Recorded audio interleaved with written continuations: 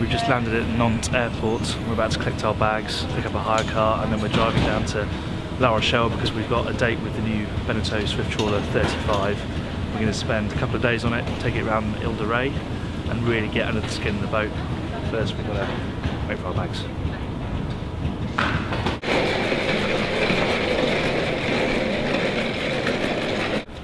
There's a few scratches on it apparently. We'll see what that means. First few metres in the hire car are always quite interesting. On the side of the road, new car, went the wrong way down a one-way street and stalled it.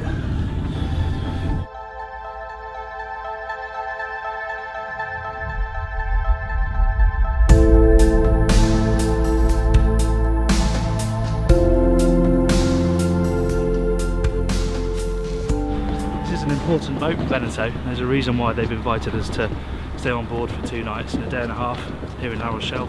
They've sold hundreds of the 34, this is the replacement, and that was such a good boat it's hard to know how they're going to make it any better, but we shall see. We've now got a couple of days to find out, and here it is.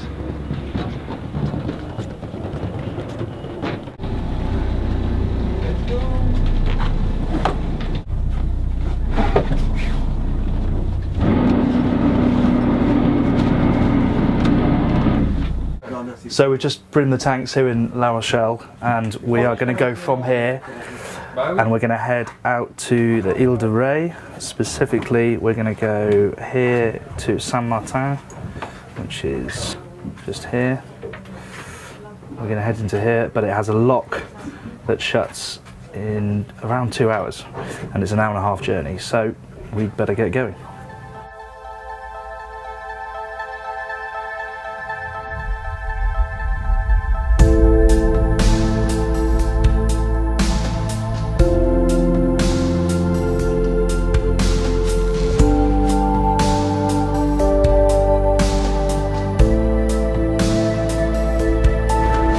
So the layout of the 35 is broadly the same as the 34. It has got a new hull. The changes are pretty minimal and it uses the same engine that the 34 used, which is great news because that is a great engine. It's the Cummins 425 horsepower single diesel and it's a seriously reliable motor and it's really well matched for this boat. It's good for sort of 18 to 20 knots flat out, but perfectly happy to tick along at displacement speeds, and there you've got a range of about 800 miles. The boat has got bow and stern thruster, which is something you need because single shaft can be a bit tricky in close quarters when it's breezy, so the bow and stern thruster take all the pain out of that.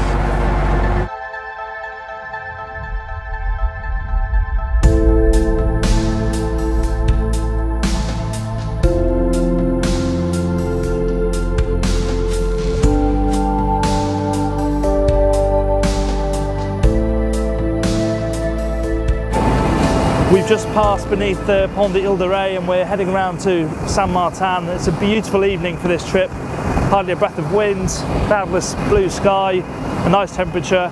And we're now going along at about 2,800 RPM, which is a really nice cruising speed for this boat. 15-16 knots, about 70 litres an hour, and it really feels in its stride.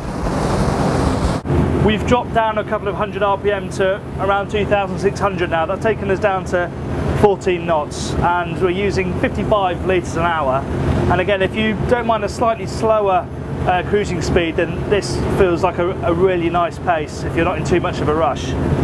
Something that was great on the Swift Trawler 34 was the slower helm position. It's no different on the 35. It's so good on a flybridge boat of this size to be able to stand up at the helm properly. Obviously you have the seat behind you so you can lean like this. You have this fantastic proper ship's wheel right in front of you, throttle falls really easily to hand, and then you have this side door which is even bigger on the 35. So this aperture is enormous, great for getting some ventilation in for the skipper.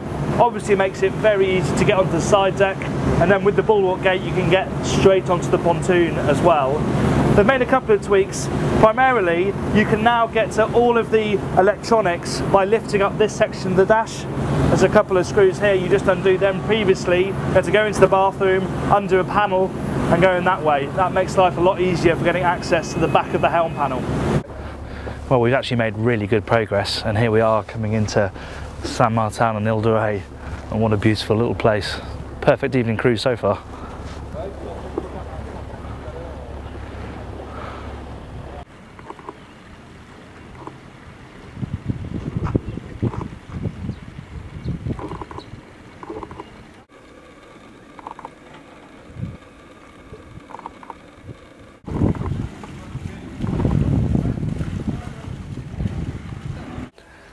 So we've managed to squeeze into Saint-Martin. I think it's the last berth in the place.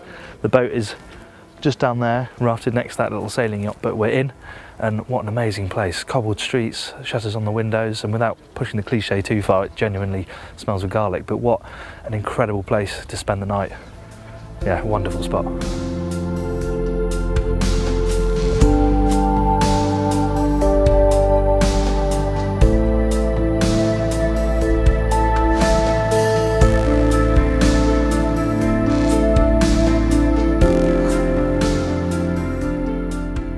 So this is my bed for the night. It's pretty cosy, it has to be said. There's not a huge amount of room to move around. You knock your knee on the bed above, but as I said, comfortable enough, cozy enough, but probably only for a couple of nights. You wouldn't want to spend a week in here as an adult, but for kids, absolutely perfect.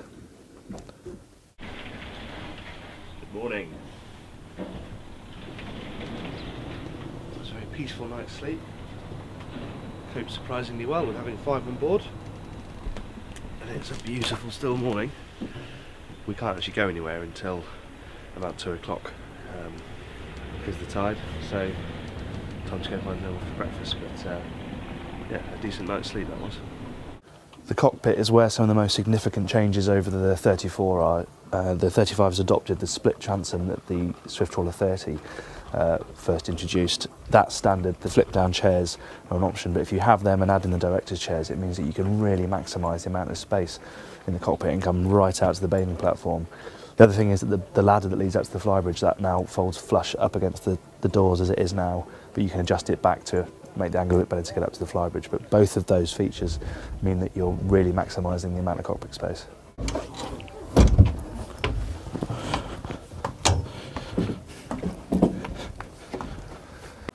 The flybridge is another area where there are some significant changes over the previous model. First of all, you have more fixed seating and a fridge on this boat. On the 34, the seating stopped there. Now it wraps all the way around, so you have more comfortable seating for people to sit up here and use. And like the 34, this chair swivels so that it joins the dinette. You don't have the mast that the 34 had. You now have a more sort of traditional radar arch, which is also the place where you stow the bimini, which obviously will move forward over here and give a bit of protection for the seating area here. Major change is aft. The tender no longer lives up on the flybridge like it did on the 34. That's now stowed using davits on the transom, but thankfully there is still enough space back there to put a couple of lounges or comfortable chairs if you want to. That was a key element of why the 34's flybridge was so good, because of the sheer amount of open space aft. There isn't quite as much on the 35, but there's still just about enough for you to be able to use it. It was time for us to set off, but not before skipper Ulis had done the necessary daily engine checks and found us a nice little snack to share on the route around Ile de Ré. The plan was to head around the island to find a suitable backdrop for some photography and hopefully some weather that would test the Swift Trawler 35's hull. We meandered out of the harbour and into the teeth of a stiffening northwesterly. At first we could travel at around 16 knots, which feels like the Swift Trawler's most comfortable fast cruising speed, but soon enough, as we turned the corner, we were forced to throttle back to around 10 knots. This isn't much of an issue on the Swift Trawler. Its semi-displacement hull is very happy at these sort of displacement speeds, and certainly more comfortable than the equivalent planing hull. It may not be a particularly dry ride, the hull pushing up great sheets of water that are blown across the windscreen, but crucially it's perfectly comfortable, and out in the water in general, the Swift Trawler 35 is a boat that punches well above its weight. As we neared La Rochelle, we upped it to the top speed of 19 knots, which somewhat helps to justify the word Swift in the name Swift Trawler.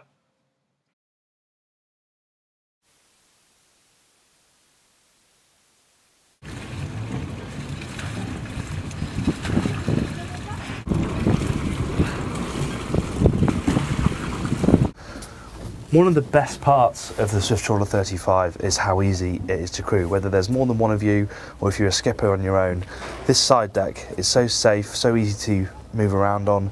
Obviously you have door, side gate, you can be straight out with a line here or forward. If you're on your own, it makes life really easy. But even when you're clear of this area here and you're moving up onto the side deck, it's still really safe, nice and wide. You've always got something to hold on to. You make your way all the way forward with something right by your hand, just where you want it. Asymmetric decks mean that obviously the starboard deck is the biggest one, but that doesn't mean that you can't use the port side one. It's very usable because yes, the decks are asymmetric, but the port side one is still a decent width.